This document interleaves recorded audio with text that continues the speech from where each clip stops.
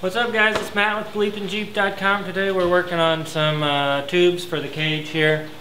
I've decided I'm not going to show you bending the entire cage, or I'm just going to kind of show you little bits and pieces, mainly because I really have no idea what I'm doing. This is the first cage that I've ever built, so I'm still learning. It's a big, huge learning curve, and I don't want to mess up. It takes my entire brain power to do these offset bends. And if I'm trying to mess with the video camera at the same time, I probably would waste 20 foot of tubing trying to get it right. But I've already made one. This is for the front fender. So I'm going to try to make this for the opposite side. It's a complex bend because you have to make a bend, and then the next bend has to be offset, and then the next one is offset also. So there's 1, 2, 3 offset bends, all at different angles, and that's for the front fender. One of the ends attaches to the bumper, and the other end attaches to the rock rail.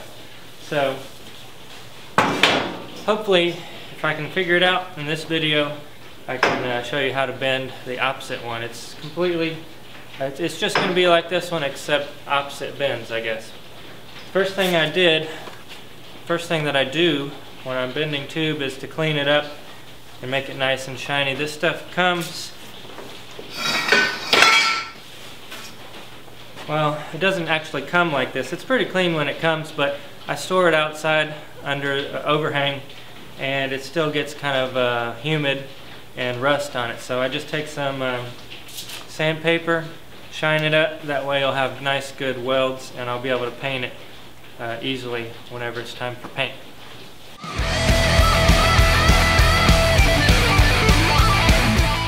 Okay, so let me show you what I've done so far. I've got the, that's called the A pillar up there, the first one. I've got the B pillar in, that's the main hoop. C pillar, D pillar. I'm trying my best to keep this looking like a Cherokee. I've got the rock rails there, and inside I've redone the floor panels. They're also boat sides. If you've been watching my videos, you've seen that. So then I've got these hoops that come up over the rear fenders.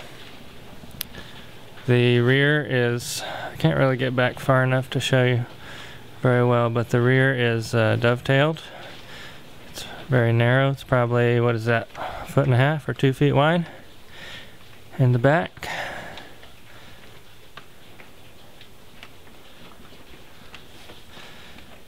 I've been posting pictures of this on the forums.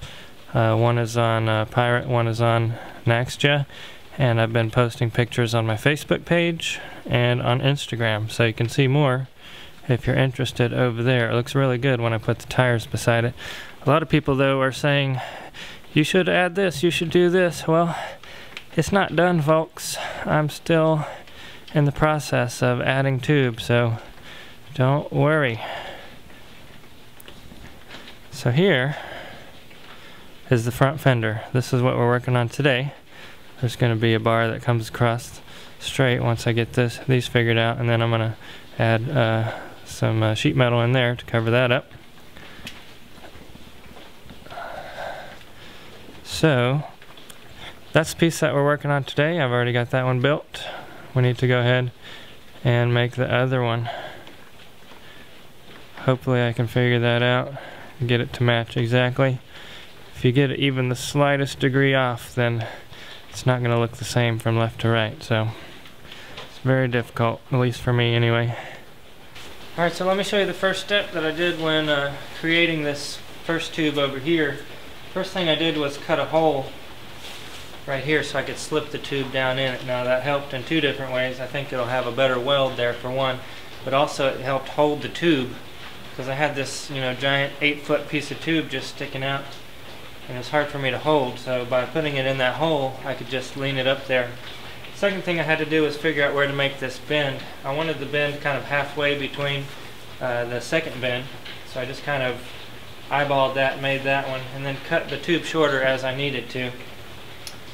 And the third thing I did was add this piece of string. So the string is just about where the hood is going to be when it gets cut. I haven't cut the hood yet, but I will cut the hood shorter. But in the meantime, I put this piece of string right here. It goes from this tube all the way up to where the tube is going to pass right here on the front. So that helps me have an idea of where my bends need to go so that this tube will line up in the right spot. So then, it's hard to explain. You take your angle finder basically, and you find the angle that you need to bend it, and then you also have to find the offset degree angle. And so you put the first bend in, then this piece of tube was sticking up like this. You hold it in place.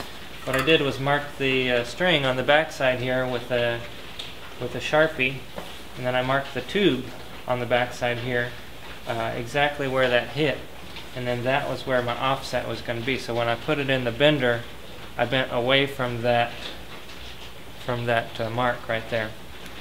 So then I had it sticking straight out here, and I just figured where I wanted it to bend to go down and meet the bumper down there. So that string though was really important. That's probably the only thing that helped me get this in the right spot, and that'll also be important when I go to cut the hood. I'll probably do a snap chalk line so that I'll know where to cut it. I'm going to cut it a little bit long, probably roll it under so that it won't just be a sharp edge, and that the inside of the hood will sit just inside of this tube. Okay, let me show you another tool that you need for bending tube. You need one of these digital angle gauges. So now that I've got the first one bent, it makes it a little bit easier for me, but let me show you how to measure the bends now. You put your angle gauge on there, you zero it out like that. Then you can hold this vertical 90 degrees, put your angle gauge on there, and whatever that reads, that's a 65-degree bend. Now to find your offset, you lay it back down, put it on there, zero it out, put your angle gauge up here, and what is that? 34.6 degree offset. So I need to bend this at 65 degrees with a 34-degree offset. Actually, the first one's not going to matter, but in reality this one's going to be at the end. So what I'm actually doing is starting over here with just one bend. I forget what this one is, but I'll measure all these out.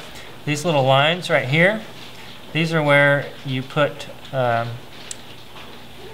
in the die. So I'll show you here in a minute the bender. So you put these in the bender, you line this mark up with the die, and I always put the arrow which way the bend is going to go on. So this is where it lines up in the die. The arrow shows you that the bend is going to be on this side of that line. And these are what are called cheater bars. I like to make a set of these for each bend that I'm going to do. Not each bend, but like I made one for a 90, I made one for a 65, one for a 45, one for probably a 25, and one for a 10-degree bend. So before you put them in the bender, you make sure to mark those, put them in the bender. So that's your reference point on every single bend. You're going to put it in the bender at the same spot. You can also cut a notch in there. That way whenever you need to measure, let's say you're going to put a bend here and it needs to go down to the table, you can put your tape measure in there and see how far it is to the table. That way when you put it in the bender, you can say, okay, it's 11 inches where I need to start my bend. Okay? So like I said, this isn't a comprehensive how-to on bending. I just wanted to show you guys what I'm doing here, since I haven't made a video in a while. So let's do it. I'm going to measure these out. We'll put this in the bender and I'll show you how that works. Okay, so this was my first bend. All I need to do now is put the tubes together, since I already have my first one here as a template, and I will just mark at the same spot where this red line is. I'll mark on here, and the bend is going to go on this side, and that's about a 38-degree bend.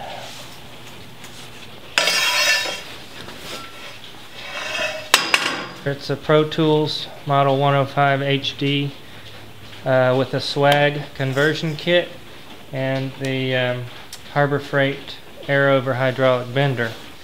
So the first thing you want to do is put it in with the arrow facing in like that. We're going to put the pin in. Then we're going to put this in, strap it down.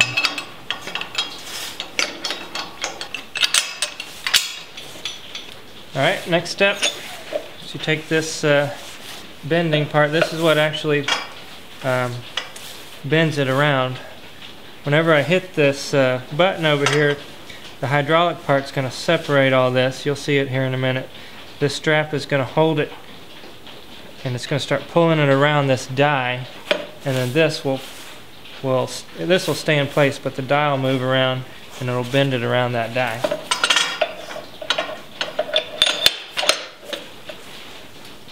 Okay, now there's a lot of slack in it, so you have to take out the slack first, like that. Now you want to make sure that that line is in the same spot every time. For me, that's going to be right on the corner of the die.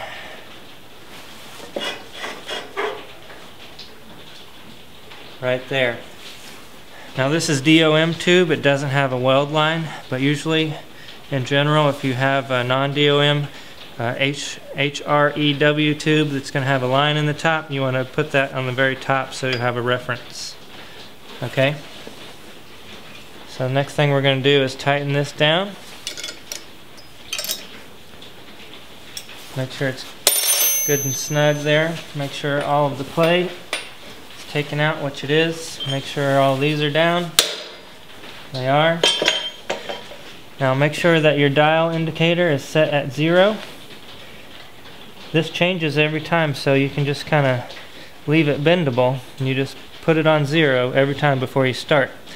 Basically what that is just a piece of weld wire stuck in there, and this is your gauge. So we're starting at 0, and we want to go to, what did I say? I'll have to go, oh, it was 38. So we're going to go up to 38, but there's always 5 degrees of snapback, so we're going to go to 38 plus 5. Then when we let loose, it's going to come back 5 degrees, so we should be right at 38.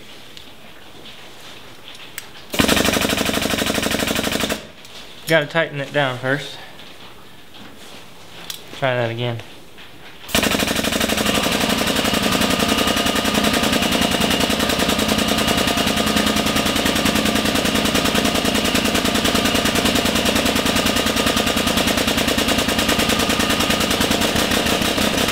Alright, I'm at 38, but I want to go 5 over, so that's going to be 43. I'm going to get my head real close, make sure I watch it carefully.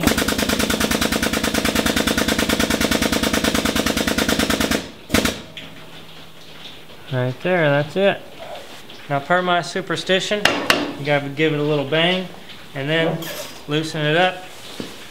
Then you can pull this out, set it up here, push it all the way back. Push this out, this one comes out, and you loosen this up right here. Basically the reason we tightened this down was just to keep it from slipping. You don't want that thing slipping in there as it starts to pull around. Okay, and take the strap off, and it'll pop right out.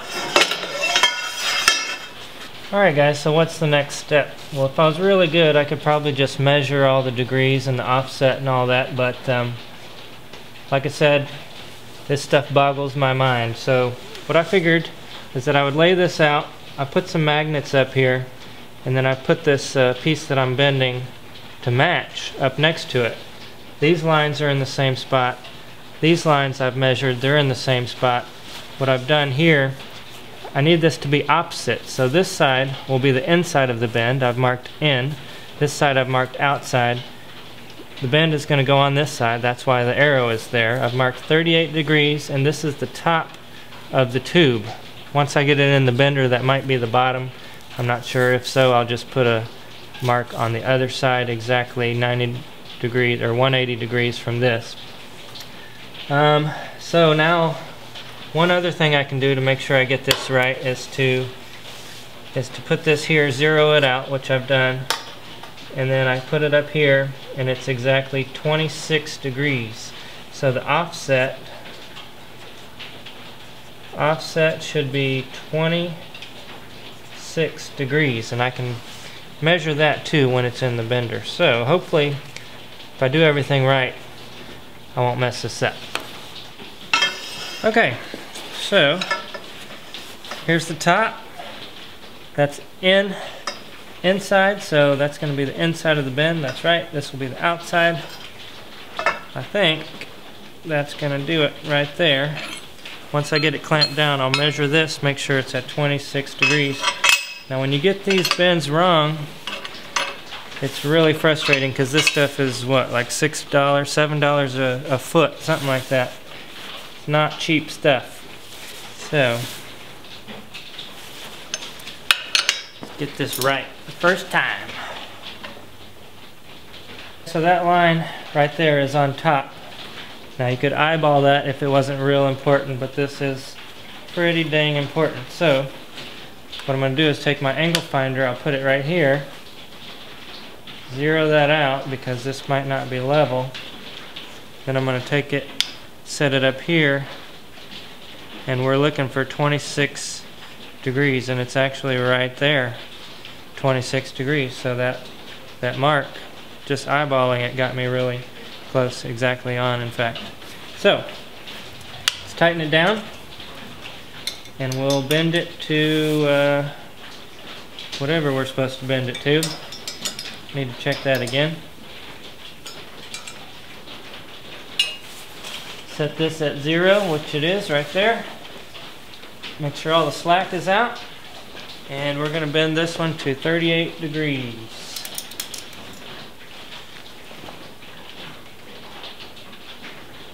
Double check it one more time.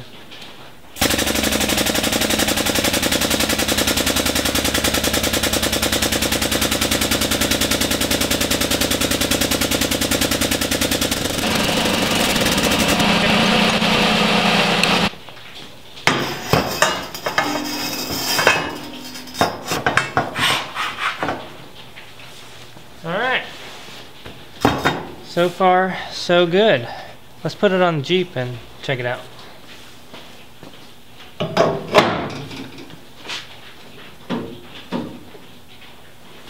It's going to be it right there. Bend, bend, and this bend needs to come around, hit the bumper right here. We're going to do the same thing on this one. I've got this one marked as the inside of the bend. The bend is going to go right here where the arrow is. I've got the start of the bend. I've got the top line there. I've got it 65 degrees. Now this is where it gets a little confusing for me. I zero out the gauge here. So the offset, this is going to tell me the offset, which is exactly 35 degrees or so. But it's not from over there. It's not from here. The offset is from, we need to take the offset from this tube right here, because that's the one that's laying flat. So this is where I'm going to put my angle finder, and that needs to be 35 degrees. 35 degree offset.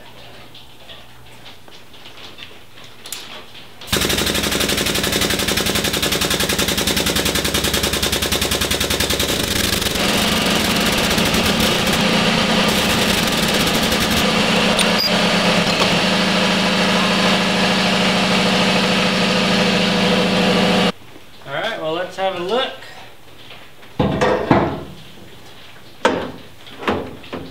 Sweet. Now I cut it long on purpose because this was flat. It's going to need to be cut at a steep angle down here, so that's going to shorten it up quite a bit. So I need that extra length. So now I just need to mark that, cut it. Hopefully it'll look just like that one. Alright, so you guys probably know this trick already, but if not, let me show you real quick. I need to get it cut the same plane as this. I'm probably going to need to do it several times because each time I cut it, it's going to get shorter. It's going to change the angle. But to get it close here, what we're going to do is just lay a block down or something, keep the Sharpie flat, and we'll just go around like this, and that is the perfect angle that this needs to sit at. Once it gets shorter though, it's probably going to change a little bit, but we'll go ahead and do it several times, make sure it's perfect so we don't have a huge gap to weld.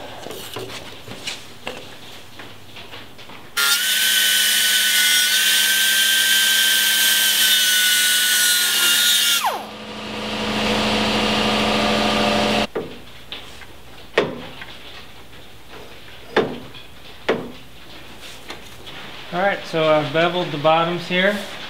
I've taken off a little bit here of the grill.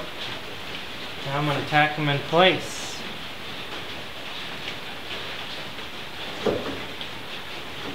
Hopefully I can hold them still and get them in the right spot. I'm using this string right here to line that up.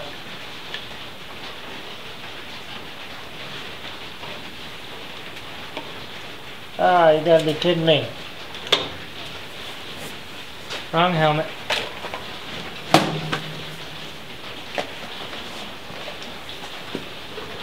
Try that again.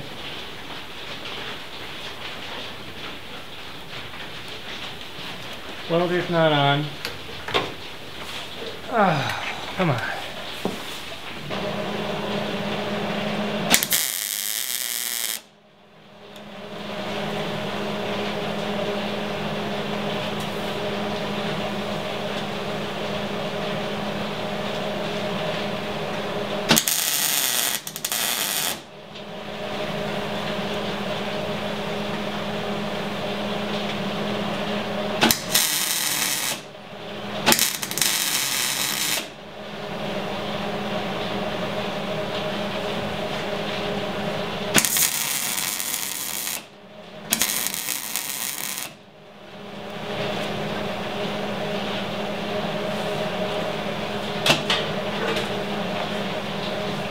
Okay guys, well that's it for today.